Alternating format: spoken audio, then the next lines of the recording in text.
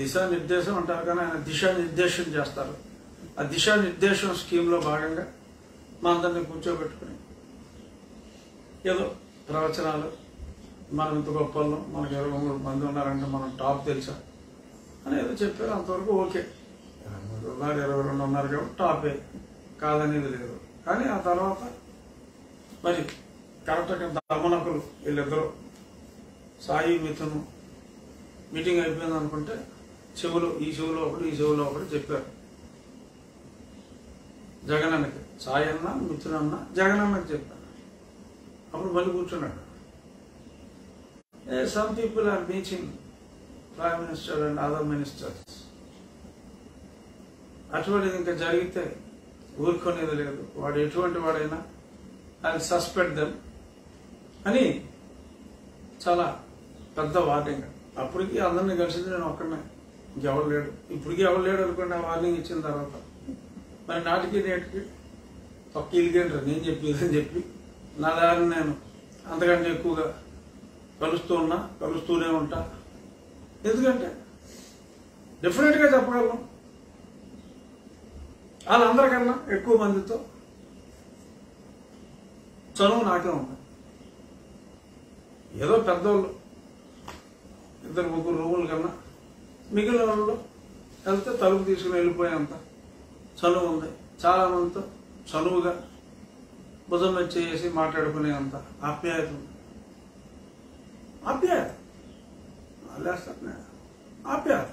చాలా మంది మంత్రులతో చనువుగా ఉంటాం. నేను చనువుగా ఉండే మంత్రి ఆఫీస్లో నాకు పని ఉంటే సాయన్నను మిథునన్నను ఎందుకు తీసుకెళ్ళాలి నేను? ఇప్పుడు కాకినాడ ఎంపీ గారికి పని ఉంటుందండి, సామర్లకోట పెద్దపురం రోడ్డు కావాలి, ఎదురుగుండా గడ్కరీ గారు వస్తున్నాడు, గీత గారు వెళ్ళి గడ్కరీ గారు నాకు ఈ పని ఉందండి అంటారు. తప్పేంటి? హౌస్కి వస్తాడో రాడో తెలియని నాయకులు, ఎప్పుడు వస్తాడో లేడో తెలియని నాయకుల కోసం వెయిట్ చేసి సార్ సార్ సార్ సార్ ఒకసారి గడ్కరీ గారు తీసుకెళ్ళండి సార్ అని అంటే ఈయన ఎప్పుడు తీసుకెళ్తాడు? ఈయన ఖాళీ ఉన్నప్పుడు ఆయన ఉండాలి కదా గడ్కరీ గారు. సో అలాగా ఇది మంచి పద్ధతి కాదు, ఎంపీలకు ఇచ్చే గౌరవం ఇది కాదు అని ఈ సందర్భంగా ఆ ఎగ్జాంపుల్ కూడా చెప్తున్నా. నెగ్గిన ఎంపీని 6 నియోజకవర్గం పనులు వాళ్ళు చేయాలి అంటే కూడా మరి ఈ రకంగా గొడ్లని ఏదో ఏమంటారు, గొడ్డలు కట్టేసి ఏరియాని ఏమంటారు, కొట్టం, ఆ కొట్టంలో కట్టేసినట్టు బంధించాలనుకుంటే ఎమ్మెల్యేలు ఎంపీలు ఈ రెడ్ల కొట్టంలో ఉండడానికి ఎవరు లేరమ్మా. మీ వల్లే కదా ఇప్పుడు తిరగబడింది. అలాగే ఉంటే అందరూ తిరగబడతారు. కాబట్టి ఇన్నిసార్లు ఎంతసేపు ఎందుకు చెప్తున్నానంటే మీరు మారండ్రా బాబు, మీరు మారండ్రా బాబు, లేకపోతే మిమ్మల్ని మార్చేస్తారా బాబు అని చెప్పడం కోసమే తప్ప నాకు ఎటువంటి దురుద్దేశం కానీ వేరే ఉద్దేశాలు ఏమీ లేవు. గౌరవమే ఉంది, కాకపోతే ఆ గౌరవాన్ని కాపాడుకోమని చెప్తారు అంతే. ఇక బై ద వే అందరికన్నా ఎక్కువ ఓట్లతో 23 ఓట్లతో విజయం సాధించిన శ్రీమతి పంచుమర్తి అనురాధ గారికి నా అభినందనలు. మరింత ఎత్తుకి తను ఎదగాలని కోరుకుంటూ ఇవాళ రెండో టాపిక్ ఏంటంటే పోలవరానికి జగనే శాపమా అనేది నా సబ్జెక్టు. నేను ఈరోజు ఉదయం మళ్ళీ నిన్న పార్లమెంట్లో సమాధానం చెప్పిన ప్రహ్లాద్ సింగ్ పటేల్ గారిని కూడా కలవటం జరిగింది. నాకు మంచి స్నేహితుడు ఆయన, 6 అడుగులు 4 అంగుళాలు ఉంటాడు ఆయన, నాకు మంచి స్నేహితుడు. కలిసి అసలు ఏంటండి మీరు అలా ఇచ్చారు 41.5 అన్నారు, మరి మేమేమో అది ఇప్పుడు బ్యారేజ్ అవుతుంది, మాకేమో పెద్ద డ్యామ్గా మేము భావిస్తున్నాము, దాన్ని అలా బ్యారేజ్కి రెస్ట్రిక్ట్ చేస్తే అది 95 టీఎంసీలకి రెస్ట్రిక్ట్ అవుతుంది. మరి ఒరిజినల్గా మరి ఆ 141.5 రాకుండా మేము ప్రపోజ్ చేసిన 147 దాకా ఉంటే అప్పుడు ఆల్మోస్ట్ 180 టీఎంసీ అంటే రెట్టింపు కెపాసిటీ మనకి దొరుకుతుంది. చిన్న ఎత్తు పెంచుకుని ఓకే ల్యాండ్ ఎక్విజిషన్ ఉంటుంది. మరి చాలా అన్యాయం కదా అంటే చాలా స్పష్టంగా మేము ఏదైతే కమిట్ అయ్యామో ఆ 22,000 కోట్లు ముందు అది ఇస్తున్నాము. ఈ రిపేర్ ఏదైతే 1,900 కోట్లు ఎక్స్ట్రాగా మీరు రివర్స్ టెండర్ ఆ టెండర్ ఈ టెండర్ అని చెప్పి మరి అక్కడ పాడు చేశారు. అయినప్పటికీ ఆ 1,950 కోట్లు కూడా మేము ఆ కాఫర్ డ్యామ్కి దానికి ఏదో డయాఫ్రమ్ వాళ్ళు దెబ్బతిందన్నారు కదా, దానికి కూడా 1,900 చిల్లర కోట్లు అది కూడా మేము ప్రొవైడ్ చేస్తాం. బట్ ఈ రీహాబిలిటేషన్ ఏదైతే ఉందో బియాండ్ ఈ 41 తర్వాత ఉన్న రీహాబిలిటేషన్ ఏదైతే ఉందో మరి అక్కడైతే ఆ అమౌంట్కి మా కమిట్మెంట్ లేదు. మీరు ఆ రీహాబిలిటేషన్ యాక్చువల్గా ల్యాండ్ అయితే చాలా వరకు ఎక్విజిషన్ అయిపోయింది. ల్యాండ్ కావాల్సింది ఇంకో 10-15 ఎకరాలు. కాకపోతే వాళ్ళందరికీ రీహాబిలిటేషన్ వాళ్ళ గృహాలు మిగిలినవన్నీ కంప్లీట్ చేయాలంటే మరి ఆ కాస్ట్ రాష్ట్ర ప్రభుత్వమే భరించాలి అని వాళ్ళు నాకు తెలియజేయడం జరిగింది. అంటే చాలాసార్లు కూడా ఓపెన్గా కూడా అదే చెప్పారు.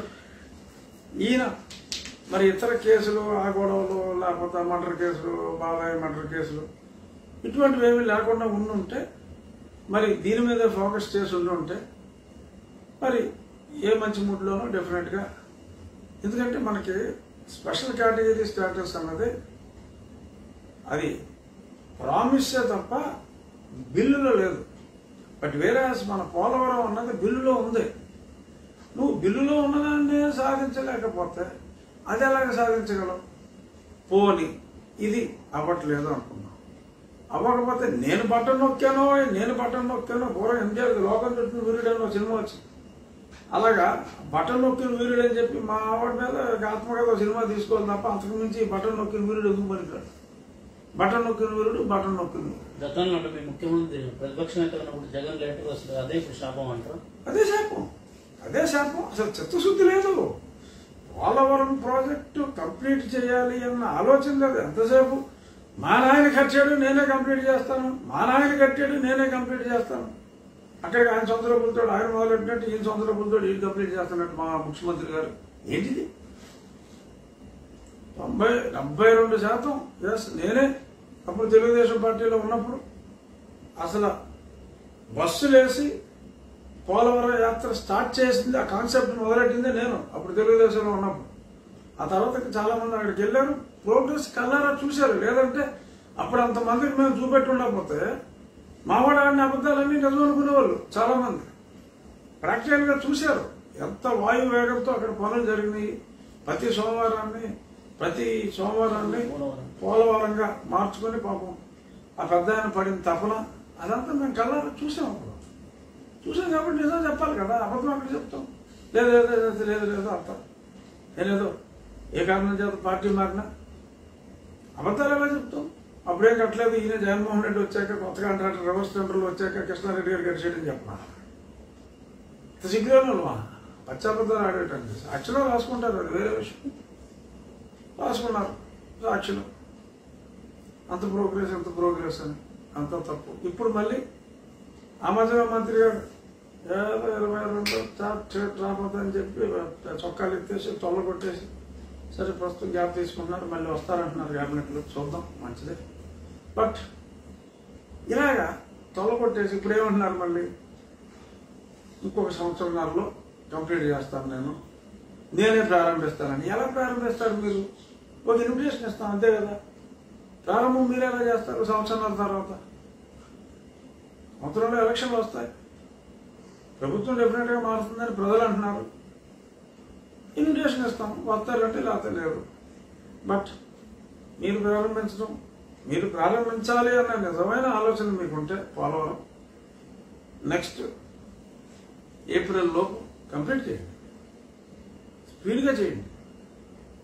మీరు కూడా సోమవారం కాకపోతే మంగళవారంలో లేకపోతే మీకు ఇష్టమైన వారాల్లో పోలవరంగా మార్చుకోండి. ఆయన సోమవారం మార్చుకుంటే మనం ఎందుకు, మనకు సోమవారం ఎందుకు? మనం మంగళవారం పెట్టండి, ఏదో వారం పెట్టుకోండి. అంతే తప్ప మళ్ళీ నేను వస్తాను సంవత్సరంన్నరతో వస్తాను అని చెప్పి అనవసరంగా భయాల్ని ప్రజల్లో కలిగించవద్దు. ఎందుకంటే అడిగి చేస్తున్నారు ఇప్పుడు. అసలు ఈ సంవత్సరం ఎప్పుడు అవుద్దా అని చెప్పి జనం చెప్తా ఉంటే మళ్ళీ నేనే వస్తానేంటి, అది బాగలేదు అది. సో కాబట్టి మీరు కంప్లీట్ చేయగలిగితే కంప్లీట్ చేయండి. ఆ వెలుగొండ మీద కూడా ఫోకస్ చేయండి. ఆ పూల సుబ్బయ్య వెలుగొండ, అలాగే అందరేనేవా మనం చెప్పేదేమో కౌరులేమో కోటలు దాటిపోతున్నాయి, చేష్టలేమో మరి ఏమీ జరగట్లేదు. సో కాబట్టి దయచేసి ఇరిగేషన్ అనేది చాలా ఇంపార్టెంట్. పోలవరం నిజంగా అసలు ఏ మాట కామాట మన రాష్ట్రం పక్క రాష్ట్రం అయినప్పటికీ కూడా చంద్రశేఖరరావు గారిని మరి 1,60,000 కోట్లు అంతా అన్నారు ఆ కాళేశ్వరం. ఆ కాళేశ్వరం వలన తెలంగాణకి ఓకే 1 టన్ను బెనిఫిట్ వచ్చింది అనుకుందాం సపోజ్, అంటే జనరల్ లెక్క కోసం చెప్తాను. ఈ పోలవరం ఈ 40,000 కోట్లతో కంప్లీట్ చేస్తే 10 టన్నులు బెనిఫిట్ వస్తుంది. బంగారం అయిపోతుంది మొత్తం రాష్ట్రం. కృష్ణా నుంచి కిందకు వచ్చే నీటిని ఆ పైన ఆపుకుని రాయలసీమని సస్యశ్యామలం చేసి మరి ఈ కృష్ణా బ్యారేజ్ దగ్గర ఉన్న దాంతో సీజన్లో వచ్చేది నిల్వ చేసుకుని ఇక్కడి నుంచి ఎక్స్ట్రా తీసుకెళ్తే దీనికి ఈ కృష్ణా కెనాల్స్కి సరే మాది ఎలాగో మాది బ్యారేజ్ ఉన్నా మా ఈస్ట్ వెస్ట్కి అసలు ఇబ్బంది ఏమీ లేదు. ఇది పోలవరం బ్యారేజ్ కింద ఉన్న 41.5లో ఆగినా కూడా మా డెల్టా స్టెబిలైజేషన్కి మాకు ఇబ్బంది ఏమీ లేదు. కానీ మరి ఇప్పుడు విశాఖపట్నంలో మొన్నే మామిడి తాండ్ర ఫ్యాక్టరీలు ఇంకేదో చెప్పాడు ఈయన కోడిగుడ్ల మంత్రి, ఎంఓయూలు మామిడి తాండ్ర ఫ్యాక్టరీలకి ఇది రాజకీయ అడ్వర్టైజ్మెంట్ వస్తూ ఉంటుంది. బిర్యానీ మసాలా ఈ మధ్య మహేష్ బాబు కూడా అబ్బా గుమ్మగుమ్మ అదిరిపోయిందని చెప్పి ఎక్కడి నుంచి తెచ్చావంటే ఏ అన్నయ్య నేనే చేశాను అంటుంది కదా. ఆ మసాలా ఏంటది ఏదో అల్లం సంథింగ్ మసాలా, ఇలాంటి అల్లం పేస్ట్ ఫ్యాక్టరీలు అన్నింటికి కూడా ఎంఓయూ చేసుకున్నారని చెప్పారు. సో ఆ పెద్ద ప్లాంట్లకైనా అల్లం మసాలాకైనా దేనికైనా కూడా మరి నీరు అన్నదే ఏ ఫ్యాక్టరీకైనా నీరు అవసరం. సో ఉత్తరాంధ్రకి అంటే మరీ అక్కడ వంశధార నాగవాలి కాకుండా విశాఖపట్నం దాకా మరి వాటర్ కావాలి అంటే ఏలేరు రిజర్వాయర్ ద్వారా సమృద్ధిగా నీరు వెళ్ళాలి అంటే అక్కడ ఇండస్ట్రీస్ అన్నింటికి సమృద్ధిగా నీరు కావాలి అంటే పోలవరం డ్యామ్ అనేది మస్ట్. ఎక్స్ట్రా 20,000 కోట్లు ఏదో అప్ప చేసి తీసుకురారు. 1,00,000 కోట్లు అప్పు చేసావు లాస్ట్ ఇయర్. 20,000 కోట్లు కేంద్రం ఇచ్చిందే ఇవ్వలేదు. గడిగుట్టి తర్వాతైనా తెచ్చుకుంటాం మనం. కేంద్రం మీద నెపవేసి బాకీ నువ్వే కట్టాలని అంటూ ఆ బాకీ మనం కట్టేసి ఈ ప్రాజెక్ట్ కంప్లీట్ చేస్తే మన ఆదాయం సంవత్సరానికి 20,000 కోట్లు పెరుగుతుంది. అసలు ఎంత కామన్ సెన్స్ లేకుండా మరి నాయకులు అన్నోళ్ళని ఏం చెప్తాం, మన కర్మ మనమే ఎన్నుకున్నాం, బుద్ధి జ్ఞానం లేని వాళ్ళని ఎన్నుకున్నాం. అదే ఒక ప్రాజెక్ట్ అయితే ఆ ప్రాజెక్ట్ కంప్లీట్ చేస్తే మనకి రాష్ట్రానికి వచ్చే రెవెన్యూ ఏంటి అన్న ప్రాతిపదికన మనం ఒక ప్రాజెక్ట్ తయారు చేసి కేంద్రం ఇచ్చినంత ఇచ్చింది, ఆ మిగిలిందని ఒక ప్రాజెక్ట్ చేసి ఇదిగో దీనివల్ల నా జీడిపి అంత పెరుగుతుంది, ఇది పెరిగిన జీడిపిలో నేను ఈ రకంగా నీకు తీర్చుకోగలను అని చెప్పి రాష్ట్ర ప్రభుత్వం 20,000 కోట్లు అప్పు అడిగితే కాదంటుందా? ఎంతసేపు నా బటన్ నొక్కాలి, ఓట్లు కొనాలి. కొన్నావు ఏమొచ్చాడు, ఎవడేసాడు ఓట్లు బొచ్చు వేసాడా నీకు? ఇప్పుడు గ్రాడ్యుయేట్ వేసాడా? ఆఖరికి నీ ఎమ్మెల్యేలు వేసారా నీకు ఓటు? ఇలాగే ఉంటుంది పరిస్థితి. అభివృద్ధి చేస్తే అందరూ వేస్తారు. నేను బటన్ నొక్కాను ఎంత నొక్కేశారు ఎవరికి తెలుసు. మద్య నిషేధం ఉన్నారు మొత్తం వేసేసారు. డైలీ బేసిస్లో వేసేస్తున్నారు ఆ మద్యంలో. బాధ అనిపిస్తుంది. అరే ఇంత జ్ఞానహీనులు ఉన్నారా అంటే ఒక ప్రాజెక్ట్ యొక్క ఇంపార్టెంట్ ప్రాజెక్ట్ ని ఎలా కంప్లీట్ చేయాలి అనే ఆలోచన లేకుండా కాస్తో కాస్కో ఇష్కిష్కో ఆలోచన ఉన్న మాలాంటి వాళ్ళని ఆ రేటుని కలు ఈ రేటుని కలు ఆ రేటుని అంట పెట్టుకో ఈ రేటుని అంట పెట్టుకో అని చెప్పి మా గొంతు నొక్కేయడం తప్ప అసలు మమ్మల్ని పనిచేయనిచ్చావా ఆలోచిస్తే బాధ అనిపిస్తుంది. నా కోసమే పెట్టాడు. వాళ్ళు ఎవరు వెళ్ళరు మామూలుగా కూడా భయం. ఏది ఆలోచన ఉన్నా సరే రూల్స్ ఉన్నాయి కాబట్టి ఆ నియమావళి దాటరు. ఎందుకురంటే మళ్ళీ టికెట్ కోసం అనుకోండి. ఏమో పాపం. పైగా దిక్కుమాల నోటు వేసినట్టు పోతున్నారు కొందరు జాబ్ కోసం. సరే, దురదృష్టం. నా రెండో మనవి ఏంటంటే, దయచేసి పోలవరం మీద రౌండ్ టేబుల్ కాన్ఫరెన్స్ పెట్టండి. ప్రతిపక్ష నాయకులు పిలవండి, మాట్లాడండి. నన్ను పిలిస్తే నేను వస్తా. పోనీ మీ పార్టీ సభ్యుడిగా నన్ను డిజోన్ చేసి నన్ను డిస్క్వాలిఫై చేయమన్నారు కాబట్టి ప్రతిపక్ష సభ్యుని అనుకో, ఓ ప్రతిపక్ష సభ్యుడిగా పిలువను, వస్తా. ఏం చేయాలి? మనం స్థిమితంగా కూర్చుని పోలవరాన్ని కంప్లీట్ చేయాలి. పోనీ అందరూ కలిసి ప్రధాని గారి దగ్గరికి వెళ్ళి ఏదైనా వినతి పత్రం ఇద్దామా? ఏదో రకంగా మా రాష్ట్రానికి రావాల్సిన దాన్ని సంవత్సరానికి 2,000 కోట్లు వడ్డీ లేకుండా పోనీ మీరు కట్ చేసుకోండి sir. When there is will there is a వే. అసలు మనకి విల్లే లేదు. ఎంతసేపు ఈయన చేతకంతనాలు కూడా ఆ చంద్రబాబు నాయుడు చేశాడు, ఆ చంద్రబాబు నాయుడు చేశాడు అని అంటాం తప్ప అసలు మనం ఏం చేసాము, మనం ఏమి చేయాలి? 1-2 ప్రతిపక్ష పార్టీలు మేనేజ్ చేసుకుని మనల్ని మనం బోధించుకుని ఇంకెవరినో తిట్టించినంత మాత్రాన అడిగేలా, తిట్టించినంత మాత్రాన జనం అందరూ నమ్మేస్తారనుకోవటం పొరపాటు. సో దయచేసి ఇటువంటివి పోలవరం మీద మటుకు ప్రత్యేక శ్రద్ధ వహించాలని కోరుకుంటూ ఒక అంశం నేను చెప్పాలనుకుంటున్నది. ప్రజలు నో డౌట్ పార్టీలకు అతీతంగా ఓడించాలనుకున్నారు. సో బలంగా ఉన్న పార్టీకి ఓట్లు వేయాలి, తప్పదు. ఇప్పుడు మరి మొన్ననే మరి ఇప్పుడు ఎక్కడ చంద్రబాబు నాయుడు గారు పవన్ కళ్యాణ్ గారు కలుస్తారో అని పాలకపక్షం గుండె దడుతూ ఉంది. మరి బీఆర్ఎస్ వాళ్ళ ఛానల్ ఒకటి ఉంది ఇప్పుడు ఆంధ్రాలో, 99 ఛానల్లో. అది బీఆర్ఎస్ చంద్రశేఖర్ గారికి నాకు మంచి స్నేహితుడు, ఆయన మంచి వ్యక్తి, మంచి ఆఫీసర్. ఓకే, ఆయన గతంలో మా పార్టీలో, నా ప్రస్తుత పార్టీలో, ఆ తర్వాత జనసేనలో, ఇప్పుడు విశాల దృక్పథంతో ప్రాంతీయ తత్వం నుంచి జాతీయ తత్వంలోకి వచ్చేసిన భారతీయ రాష్ట్ర సమితిగా మారిన పార్టీలో జాయిన్ అయ్యారు. సంతోషం. కేసీఆర్ గారు మంచి నాయకుడు, అది ఎవరో కాదనలేని సత్యం. కానీ ఆ ఛానల్లో ఎంతసేపు వీరిద్దరూ కలవకూడదు అన్నట్టుగా ఎంతసేపు ఒక 3-4 పవన్ కళ్యాణ్ గారి సామాజిక వర్గం వాళ్ళని కూర్చోబెట్టుకుని రెచ్చగొట్టే విధంగా మాట్లాడతాం. అంటే క్యాడర్లో ఆ గ్యాప్స్ క్రియేట్ అయ్యేలాగా కుట్రలు జరుగుతున్నాయి. దానివల్ల కుట్రల వల్ల ఏమీ ఉపయోగం ఉండదు. ఆ ఛానల్ చూడటం మానేస్తారు అంతే తప్ప, చూసేవాళ్ళే తక్కువ అనుకోండి, ఆ చూసేవాళ్ళు కూడా మానేస్తారు తప్ప ప్రజలు కలవాలి అనుకుంటున్నప్పుడు మనం కావాలని చెప్పి కలతలు సృష్టించడానికి పెక్యూలియర్ డిమాండ్లు పెడితే ఏమంటే బీఆర్ఎస్ పార్టీ ఛానల్కి పలానా ఓటు సీఎం అవ్వాలి, పలానా ఓటు సీఎం అవ్వాలని చెప్పి కేటాయించాల్సిన అవసరం ఉందా? ఛానల్లో చంద్రశేఖర్ సీఎం అవ్వాలని వేసుకో, తప్పే ఉంది. మీ ఛానల్లో తోట చంద్రశేఖర్ సీఎం కావాలి అని చెప్పి గట్టిగా మాట్లాడించుకోండి డిబేట్లో. సో నేను ఎవరిని అంటున్నారని నేను అంటలా, కానీ ఈ రకంగా ఆ ఛానలే కాకుండా ఇంకొన్ని ఛానల్స్లో కలవాలి అనుకుంటున్న ప్రజల మధ్యన కలతలు సృష్టించే ప్రయత్నాలు జరుగుతున్నాయి. కాబట్టి ఆ కలతలు సృష్టించాలనుకుంటున్న ఛానల్సే కనుమరుగవుతాయి తప్ప ఈ కలతలు ఉండవు. ఎందుకంటే కలవాల్సిన ప్రజలు కలిశారు కాబట్టి నాయకులు కలిశారు, కలుస్తారు, చదువుకుంటారు, విషయాలుంటే తేల్చుకుంటారు, అంతే తప్ప ఊరికి ఆ ఛానల్లో సీట్లు కూడా చెప్పేస్తున్నారు కొన్ని ఛానల్స్లో. సో కాబట్టి